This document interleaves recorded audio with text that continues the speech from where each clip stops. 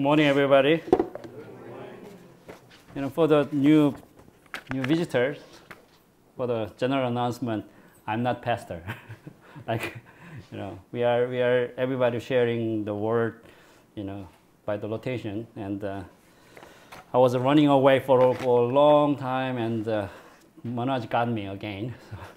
So I'm here. So I don't think that anybody enjoying this moment. There's very much pressure, and so let's pray shortly. Father, thanks for this wonderful morning, Lord. Father, every time we gather together, you promise us we will be with us forever, Lord. Father, open our heart and let us get closer to you, Lord. We only can brag about what you did for us on the cross. That's why we are here, Lord. We love you so much. We pray in the name of Jesus Christ. Amen. So I was thinking about opening my turn with a short joke. Actually, when I was in a seminary for 1 year, actually, when I was a young girl in 20s. So I was studying, and there was among the pastor there was one joke, something like this: when you get to heaven, you will be shocked for 3 times. So first thing is because you are there. Wow, I'm here. I didn't know. And second thing is you see Kim Jong-un there. How come? Because you never know, right? So maybe last moment he repented and he just accepted Jesus Christ and he got heaven. You never know. He's still young. Last thing is, where is our pastor? So, this joke is from a lot of pastors. They said, you never know, Yeah. So I was thinking about, what should I have to share together, and then I was going into the fundamental about what we are believing. So let's read. Because we don't have children's service, I want all the children, only children under 19, read this verse. Okay, let's go. As for you, amen. Can you read it one more time? As for you, you're dead in your transgression and sin. And the next one, for all have sinned and come short of the glory of God. Yes. So we have another one.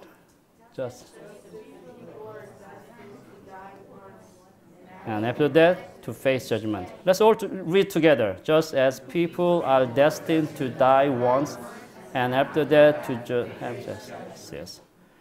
I think that's the main reason we are coming to church. We know that we are sinners, and we come to Christ because but sometimes it's very difficult to realize that we are sinners. But essential part, come to the church. Being a Christian is the first step is we have to admit that we are sinners. Still we are sinners. Until we go to the heaven, we are sinners. But the thing is, so really, are we sinners? Do you agree? Seriously? Yeah, okay, thank you. And because, I'm not judging you guys. It's all because of the Bible says. Okay, let's read together. For all have sinned and come short of the glory of God. Yeah. There's no exception. We all are sinners because we are Abraham's descendant. Our father, Abraham, he fell. So he got into which is a simple desire in us. But when the Israel get into the Canaan, God was trying to show us what's going to happen to us once we get the Holy Spirit. It is war. It is war. Even after Paul accepted Jesus Christ, and he was traveling around, and preaching the gospel. Still, he said he's waging war against the desire from the flesh. That is in Romans chapter 7. He was like, oh, I'm a wretched man. Because my mind, my spirit want to do God's work, but my body is pulling back to because of the sin.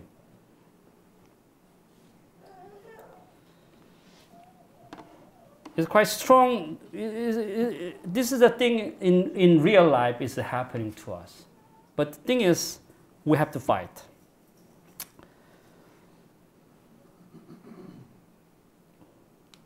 So it's a bit long verse. So let's read Luke chapter 8, 11 to 15. Let's read together.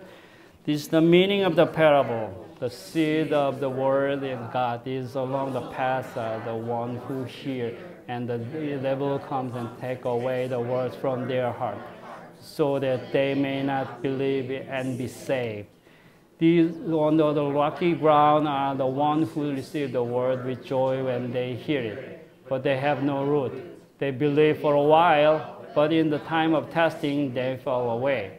The seed that fell along the throne of land for those who hear, but they go on their way. They are choked by the life's worries, riches, and pleasure, and they do not mature. But the seed on good soil stand for those with a noble and good heart, who hear the word, retain, and produce a crop. So many, this parable is in the Matthew and Mark and Luke, all three gospel. And many people believe that this is only like about preaching. When you preach, some people accept it. But actually, Luke is specified that this is about not be saved. So you accept it. You got to the gospel, and you accept it. Some people, they don't get mature, and then it choked. It just disappears. So a lot of people come to church, and they meet Jesus Christ, and a lot of people just disappear, just go away, before the Holy Spirit get into their heart, because it's not easy process. Somehow it's just if you just say in your mouth,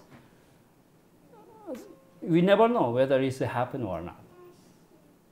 So how can you prove that? But when you get to this doing mature stages, and they do by the persevering and produce a crop, then it's quite obvious. Oh, they got the Holy Spirit. They got the Holy Spirit for sure. And another evidence is about having a Holy Spirit is this. Let's read together. I am the vine, you are the branches. If you remain in me and I in you, you will bear much fruit. Apart from me, you can do nothing. If you do not remain in me, you're like a branch that is thrown away and withers. Search, picked up, thrown into the fire, and burned. Amen. So,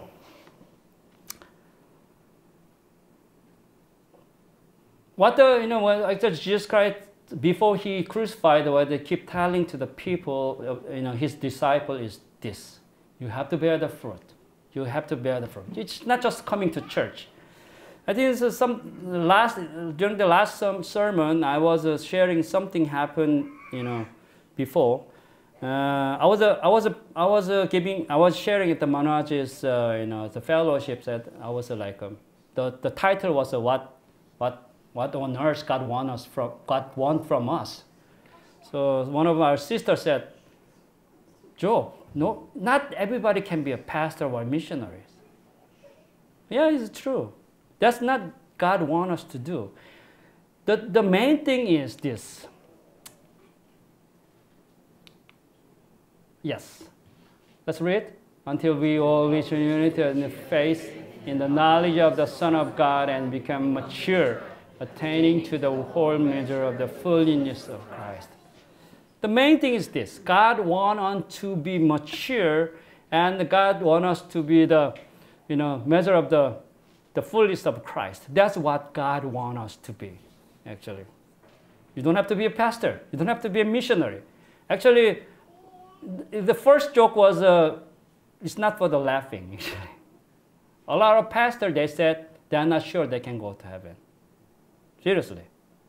Because if you just study Bible literally, you It's difficult.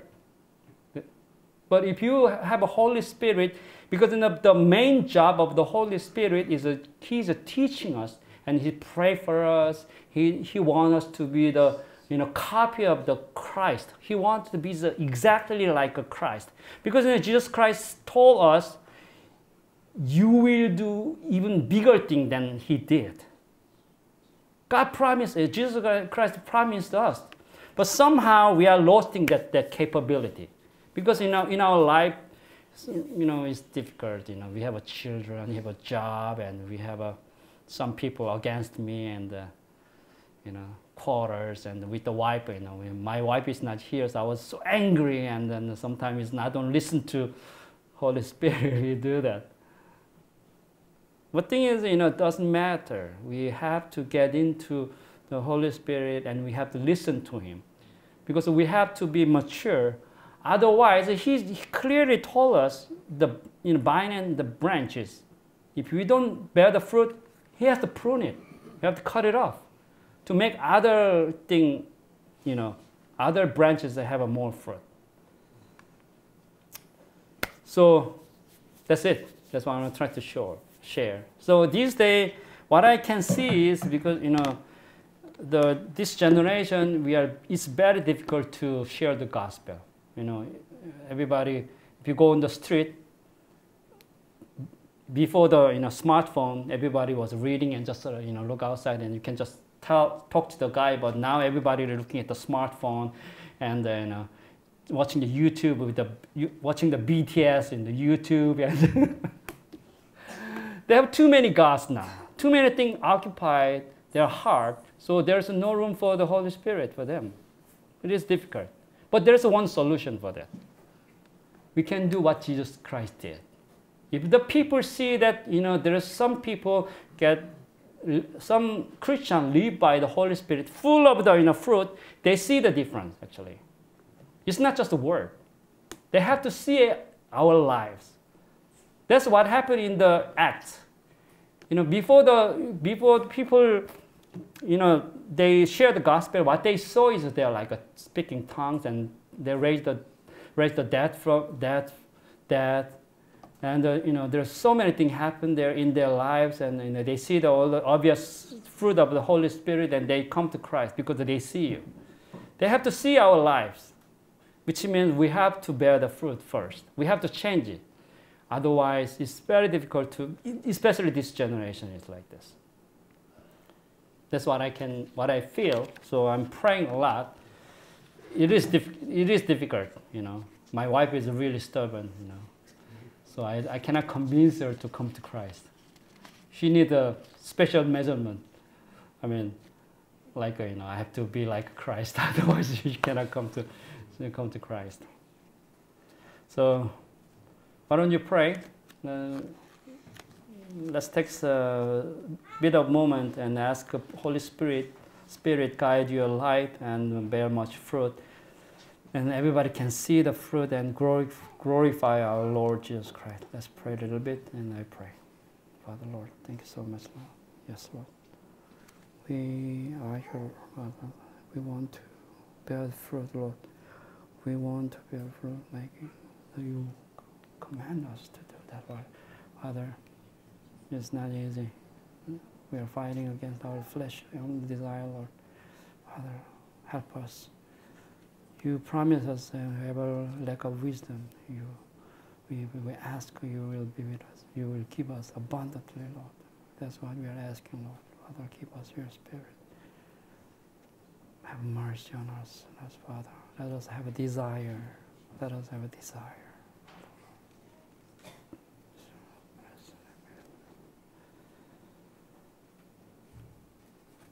Father, we thank you for your sacrifice on the cross, Lord.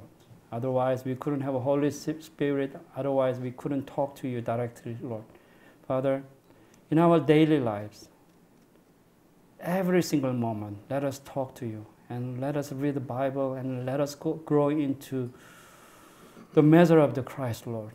We want to be like Christ, and everybody can see our lives, and they come to us and ask us, what's different from you?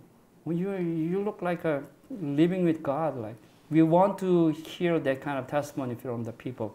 And we want to share the gospel with the people around us, right?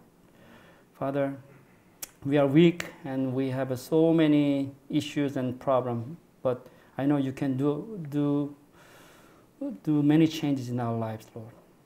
Help us. Give us wisdom as you promised, Lord. We pray in the name of Jesus Christ.